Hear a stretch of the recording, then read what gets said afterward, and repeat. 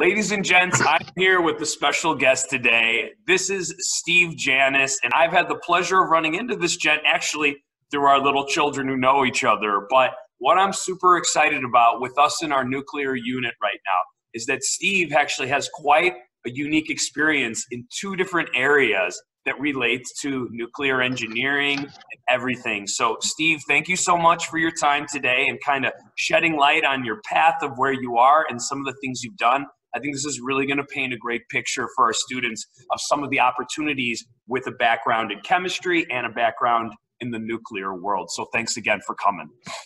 Absolutely. Thank you for having me, Phil. I'm very excited to be able to speak to your students and share my experiences with them. A little background on myself. Please. I went to the University of Illinois, Urbana-Champaign. I have a degree, a Bachelor's of Science in nuclear engineering. And right after school, I started my career in nuclear power industry. I have recently had a bit of a career change into the, let's say, the defense side as well as the NASA side. So I'm supporting Department of Defense as well as NASA, working with the Los Alamos National Laboratory. Awesome, thank you. And that we've talked about in class already, Los Alamos, some of the first testings and the relation to Manhattan Project. So as far as history in that, what a cool place to be involved with already. So I know you went to U of I in that, and we recently talked before we started recording, but I know you've recently switched careers, but still related to the nuclear world. Can we talk about your previous work? I know you worked with nuclear engineering and with some power plants.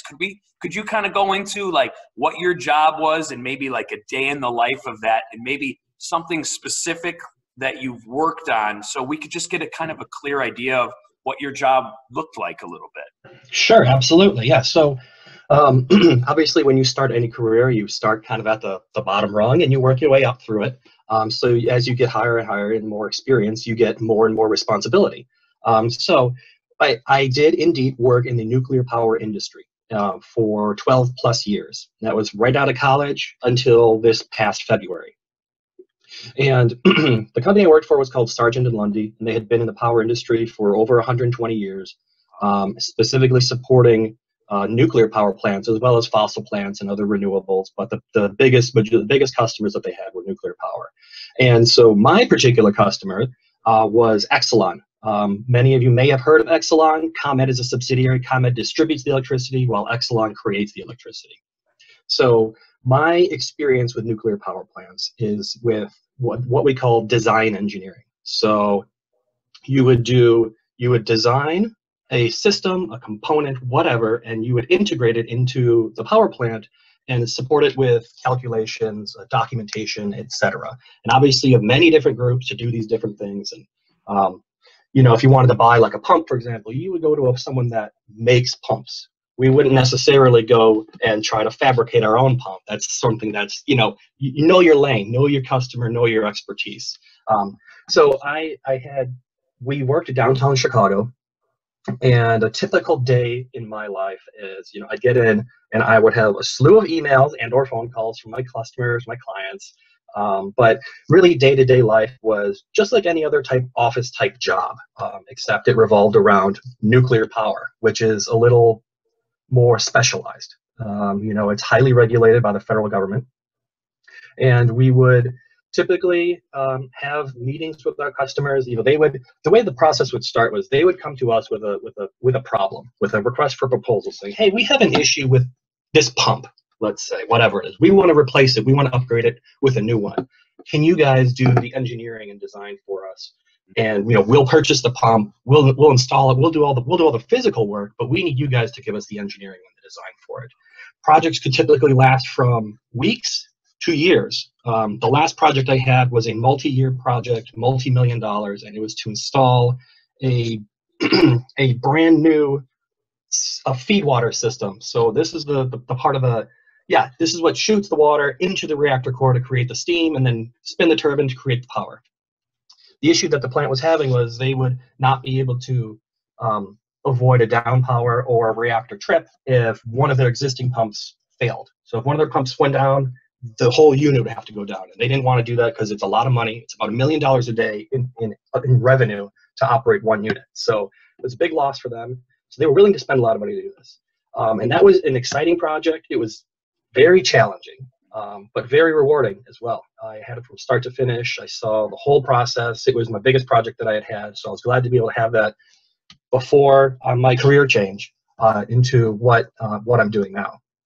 Wow. So when you're doing this and they come with a problem, are you kind of the man in the middle? Like, you're talking to the company that has feed water systems, you're talking to the plant, you're also talking about installation. How can we do it as quick as possible, as safe as possible, so that we save money and we do it efficiently? So are you kind of like the big picture and pulling all the pieces together to make sure it happens? And then do you deliver like that plan to the company? Like, this is what we suggest is the best option? Yes, that's exactly right. And then if they say, yep, that's what we want, that's how we want to do it, go ahead. We're going to, checks in the mail, we're going to turn you guys on, start doing your work.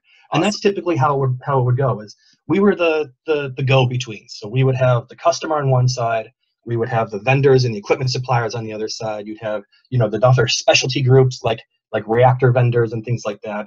And we're the ones kind of coordinating, communicating everything with them. But then ultimately, at the end of the day, we take all their bits and pieces and put it into one design package that says, here are your calculations, here are all your drawings, here's all your piping, here are your pumps, all this stuff, here are your installation instructions.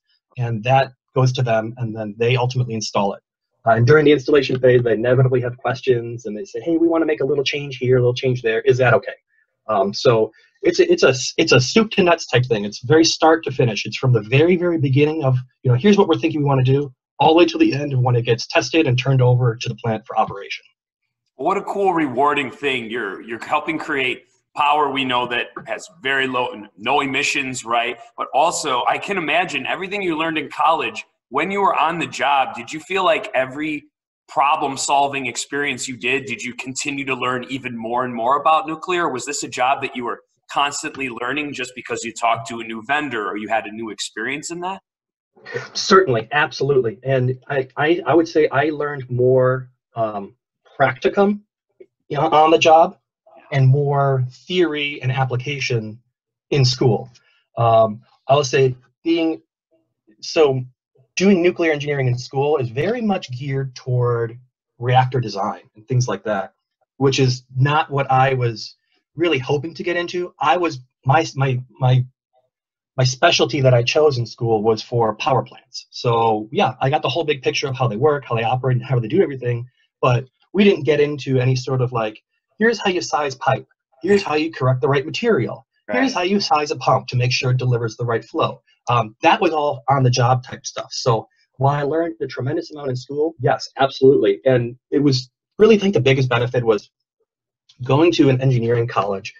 It trains you and teaches you how to think like an engineer, how to think like a problem solver, which can be applied to not just engineering fields, but all over the place. And one of the things that my sister's an attorney, she's a lawyer. And one of the things that she was telling me, and I learned from a lot of other people, is that law schools love engineering students or engineering grads because they already have that thought process of thinking logically and thinking through the problem.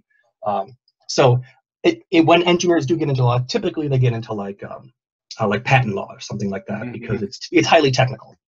Yeah, that's a great point. And I'm really glad you brought that up. When we go to college, we get that general foundation idea, but I think any job, you really learn so much from, like you said, the practical application, the everyday life, teachers included, right?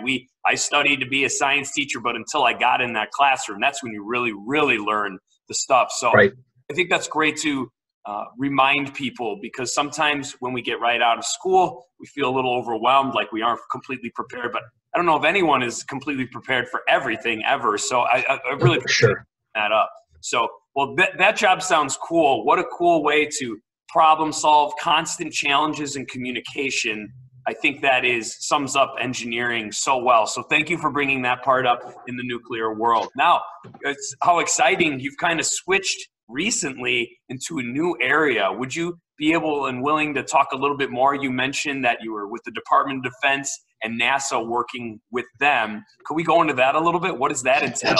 Absolutely, of course. So, and I'll say when I was approached by this engineering firm, and I found out what exactly they're doing, I was very excited about it, because this was something, when I was in school, this is something that I really wanted to get into. I had an interest in defense and an extreme interest in space. And it wasn't until I was in school that I developed this passion for space. And I thought to myself, boy, if I could do it all over again, I might do like astrophysics or something like that. But anyway, I'm still happy I did engineering. So so I'm working for a new company that works with a lot of government agencies. And in this particular instance, it's with the Los Alamos National Laboratory. And the mission of Los Alamos is to provide plutonium for nuclear weapons to support national defense, as well as plutonium for thermoelectric generators for space exploration. So for satellites, for space probes, they run on nuclear power. And a lot of people don't necessarily know that until you talk about it. But yeah, they run on nuclear energy.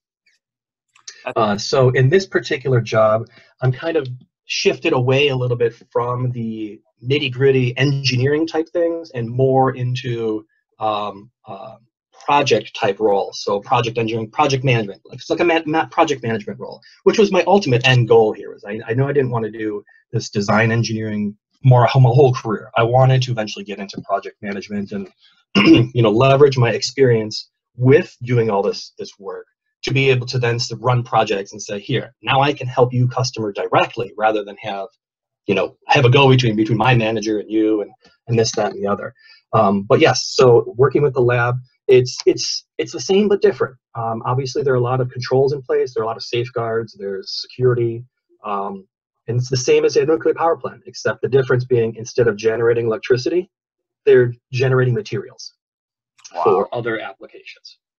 That's incredible. So with the plutonium and that, if NASA comes to you and says, hey, we're trying to get a rover that's going to last, or, well, I guess maybe not just a rover, but something that's going to go out and to the outside our solar system, and that we obviously have to have an energy that's going to last, especially the further away you get. Solar, isn't as easy. So they could bring you with that problem, and would it be a group of people that would work together to like say, hey, we're trying to supply this fuel source? Or am I kind of off on where your guys are headed in that? So a little bit of the latter. So since it's all federal government, they would work within their own agencies. So NASA would contact either the DOE, and then they would say, hey, we're going to be doing this. We need this material that's going to have this output, whatever. Then they would go to Los Alamos or Savannah River or one of these other national labs and say, we need you to produce us this material. Okay. And then what we would do was help the lab with any sort of equipment design or new equipment that they might need in order to actually complete that fabrication of that component. Cool. Oh, that makes so much sense. Thank you for kind of spelling that out. I love knowing like the specifics of what your job would entail, and I think that really paints a great picture. I think too, if I don't overtalk, forgive me, but you brought up a really cool point that you got into like outer space and astronomy kind of stuff later during your getting your degree. I just like to bring up to students, I think when we go in one avenue, sometimes there's ways to follow your passions without specifically majoring in that. So how cool that you get to interact with something you know well and enjoy, but it also affects an interest or passion you have, like outer space. I think that's cool how those things can meld sometimes. Yeah, absolutely. And that one of the things I'll always like to tell students that are thinking about, hey, I'm going to college. What should I go study? I'd say, well, what are you interested in? I would say that, it's very difficult at 17, 18 years old when you're applying for schools to decide, what am I going to do for the rest of my life? Right. So what I like to oftentimes tell students, especially ones that are STEM or looking to get into engineering, I'd say, think about what interests you now and what you might have an interest in the future, and pick something that's going to be, I don't want to say broad, but applicable to many different areas. And engineering does that. Engineering allows you to work into many different industries, because I did not know as a nuclear engineer that I would be supporting NASA missions and things like that. I thought, I'll just be in the power industry, because at that time that's what interested me. And I think if I recall, what really sparked my interest in nuclear power was, it might have been my freshman or sophomore year of high school, and we had to have a debate, and it was teams of two, and we're like, well, I don't know, let's pick nuclear power. Sure, that's a hot topic. Right. And it was my team, my side, that we were chosen, or I don't know if we were selected, but we decided to be against nuclear power. We're saying it's not good for these reasons, whatever. And it was during that time that I was learning about it, researching. I'm like, hey, what? Wait a second. This is not bad. This is actually really great. It's good for the environment. It's good to help. And admittedly, there have been accidents in the past, but they're few and far between. And as time goes on, technology increases. Like the technology gets safer and safer. And so anyway, that's what really sparked my interest in nuclear power, and I decided to follow it. I had some friends whose parents were engineers, and I'm like, hey, I'm thinking about doing engineering. What do you think? And they're like, well, do you enjoy math? I'm like, yep. Do you enjoy science? Do you have an interest in anything that's particular engineering? I'm like, yeah, nuclear power. They said, then you should follow it. And I did, and I'm glad I did. Oh, that's fantastic. And that's a great piece of advice too, knowing that what we go into, is it something that's broad enough where you can kind of go into different areas. And like you said, engineering, even though you have two different jobs in these last few months, there's a lot of similarities. It sounds like you have a lot of communication, a lot of problem solving where you have these set boxes or parameters. Like, I got to solve this problem, but you got to fit inside this. So I think that's great. Exactly. And that takes a little bit of creativity and creative engineering in order to be able to do that, which is great. It's a good feeling. Yeah, certain price point, certain amount of time too. That's really cool. So, you can tell when you talk about it, it's something you're passionate about. And I think that's also a great point when you know what you're creating is benefiting the world or your passions in some way. So I thank you. You spelled that out so well for us. So Steve, you're very welcome. You're a very busy man, I know, and we appreciate your time. I don't want to put you too on the spot, but I just want to say, if anything off the top of your head for advice for students interested in going into college or any job or career or skills, is there anything you'd just like to mention and say as a little tip or point for our future leaders of the world that you wish you would have known? Absolutely. And a lot of people say it, and it's true. College, university is not for everybody, and that's okay. That's fine. There are a lot of different career paths you can choose that are rewarding. A lot of people like to talk about tradesmen, right? Carpenters, electricians, things like that. That's a noble profession. And some people like to say, you don't want to do that. If you have an interest in it, you like hands-on work, follow that. Yeah. If you know that you want to go in one particular lane, like I want to be a teacher, I want to be a chemistry and physics teacher, do that, follow that. But if you're like, I'm not really sure what I want to do, choose something, if you can, that's somewhat specialty, like engineering, that allows you to work into many different fields. And one last point I'd like to make is, if any of your students have any questions they wanted me to answer, anything specific, even if they don't want to ask in front of everybody, that's fine. They can send them to you. You can send me an email or something, and I'll get them back to you, and you can get them to them however we want. Oh, thank you, Steve. You've brought up so many great ideas and points, but you've also brought to life the things we've been learning about with fission, nuclear power, defense, of course, and then now even in the world of exploration outside of our planet. So thanks for bringing that to life and highlighting that, and we really value your time. But I think at that point, I'm going to hit the unrecord button and say thank you very much to you, Mr. Steve. And thank you for having me.